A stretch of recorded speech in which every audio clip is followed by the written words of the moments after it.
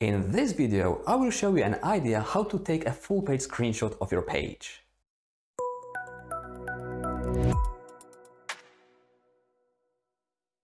Hello and welcome. Thank you for coming and joining me in this video. My name is Artur, and here at my channel I'm showing you various web dev ideas. Developing frontend is only the first part of the fun. The second one is to share your results with the world. For that, screenshots are great, because they allow you to configure everything the way you like. In this video, I will show you various ways to create screenshots in Firefox. For other browsers, see the links above. Taking screenshots in Firefox is amazingly simple. This is the website that I want to take a screenshot of. All I need to do is right-click and take screenshot. Now there are a few options. I can, for example, click somewhere here and look, contact info is selected already. I can copy now, and this is in my clipboard.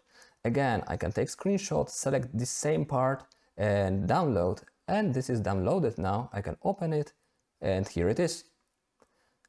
I might also want to select a fragment of the page. So right-click, take screenshot and drag and drop how much you want.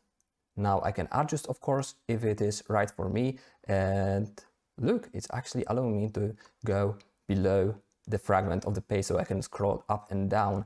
And now let's just download. Open. And here it is, full page screenshot done. Finally, we can right-click, take screenshot and save full page. And it's already selected. That's really simple. However, what I don't like is I have widescreen and the page in here is quite narrow. I would like to get rid of those margins. Of course, I could do this in some graphic tools, but the option that I usually do in such cases is I right-click, inspect, and now just use this bar to make my viewport wider or narrower. Oh, look, here is a mobile version actually. Let's go with this one. And now right-click, take screenshot and save full page. Now download and let's open how it looks.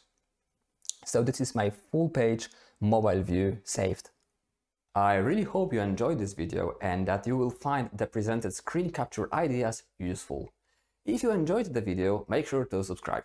Please let me know in the comments down below what other ideas and challenges you would like to see here. Thanks for watching and see you in the next video.